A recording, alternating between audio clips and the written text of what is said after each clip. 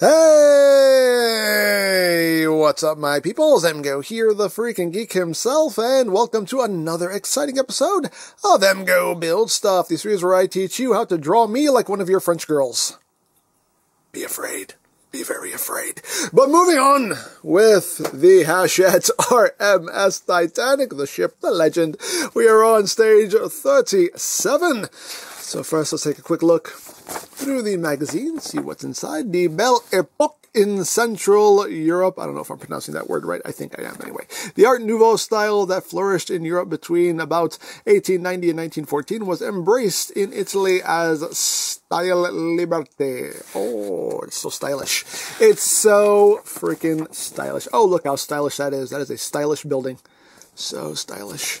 Oh, more stylish buildings. Beautifully stylish buildings.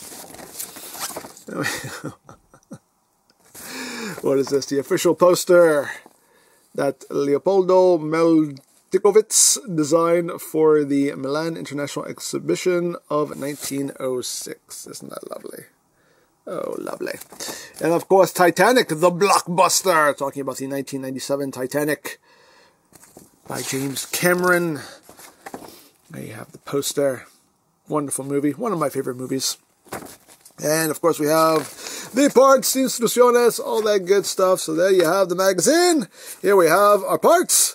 So let's get down to it. Because as always, ain't nothing to it. But to what? Say it with me. But to do it. That's right. Now before we do it, if you remember in the previous episode, I put the engines here on the base, and I got this side. This side works just fine. You can see I spinned around, and everything moves nice and smoothly, as it should. But this side was just totally like seized up. It did not want to move at all. So what I ended up doing, I may have to do it a little bit more, but basically this gear here was basically just butting right up against this, and it was not allowing it to turn. I ended up just taking the whole engine off, and I ended up just shaving this part down, this part with the cog. I ended up just shaving it down, and that did help. And it can, you can see I can spin it, and now it will move. It still seems like it's getting a little caught up somewhere, so I may have to do a little bit more shaving just to make sure everything works nice and smooth. But yeah, a little bit more adjustment, but that's the process for getting that to work better. Alrighty, let's open this up. Take out our parts. We got screws. They just fell right out. They couldn't wait to be a part of this. We have tissue paper. Oh, lots of tissue paper. Oh. This piece right here. Tissue paper. We have this right here, which is a little motor and tissue paper. We have another piece of thing and tissue paper. And one more bit. We have, what is this? Oh, the suspense is killing me. Oh, we have a metal rod. There we go. And tissue paper. Okay. That wasn't the most satisfying one, but oh well. Empty box. Get out of my life. Alrighty. Put all this off to the side, and let's open up our instrucciones. Ay, que instrucciones. Hi! Alright, here we go. So what are we doing in this stage? We are doing motor for the transmission. Cool. Cool, cool, cool. So for that, we will need our gearbox that we started assembling in a previous stage. So what we're doing here is we're going to be using the metal rod, because they want this in a specific orientation, so they want us to use this to get it in that specific orientation. I assume it looks like it's about there. We'll see if that works out. Then we have the motor with lots of wire, so much wire. So how will this be fitting? Who knows? Who knows? No one really knows. It looks the same on both sides. Okay, they want the red wire. Okay, I see. They want the red wire on this side, the block on this side. Gotcha. So now they want that lined up, so it's not lined up here. We actually need to adjust this, because it's actually lined up on this side like that. That's how it is. So if we're lucky, everything should just drop right in. Boom, and it did. It just dropped right in. There we go. So we have that nice and aligned. Cool, cool. So what are we doing now? Once we have done that, we definitely need to unravel this, because now we need to feed this wire through stuff. Ooh, that's a long wire. Jeez, that's a really long wire. It just keeps going and going and going. So now we need, looks like this piece right here. So now this is, this is where my tongue stops working, is what this is. The wire is going to get fed through here. So we just pull this through. Pull it through. Come on. Come on, wire. Work with me, wire. Okay. Okay. Okay. Okay. And okay. So it looks like that's just going to sit right over this, like that. Hopefully we have everything sitting right. And that is a very snug fit. That is extremely snug. I guess they really don't want that moving. Okay. They really want to make sure that's not moving anywhere, because that is snug. Okay. So it looks like we got all that in place. Okay, so now this is going to get some AP screws. 4, to be precise. 1, 2, 3, and 4. Thank you, thank you. And now we shall secure. As always, we'll just get the party started. We will not tighten anything until all the screws are in place, because that is just good practice. Number 3. And number 4. There we go. And now, we screw. Oh, more screwing. So how's everybody doing? How is everybody feeling?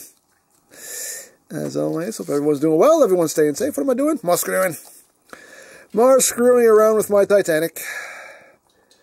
But I am enjoying it. I am enjoying every bit of the screwing. Who doesn't enjoy good screwing? I know I do. Alrighty. Okay. Last one. Nice and ensnuggened. Okay. So that is complete.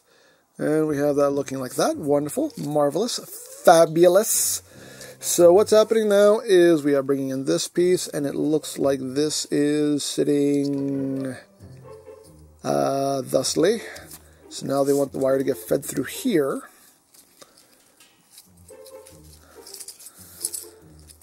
Okay. Okay. Okay. Okay. Okay. Okay. And okay. And this is just going to sit right here. There are posts for it. So there we go. It just drops right in there like that. And now this will take 4 more AP screws.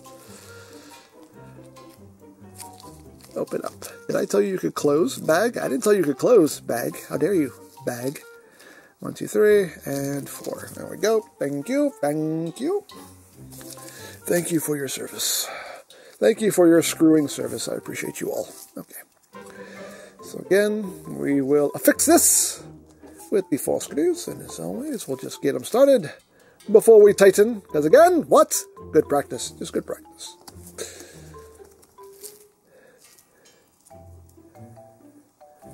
Okay. Alrighty. And last one. And now we can ensnuggen. There we go. Number 1 ensnuggened. Number 2 ensnuggened. Number 3 ensnuggened. And last but not least, you are what? Ensnuggened. Okay, there we go. All ensnuggened. Wonderful. Marvelous. Fabulous. Lovely. Look at that. Has a housing now and everything. Isn't that wonderful? Okay, so now What are we doing? We are now take the shaft, fit the D-shaped end of the shaft into the center of the cog, push shaft firmly into the cog. I will push this shaft firmly. I will push it so firmly it won't know what hit it.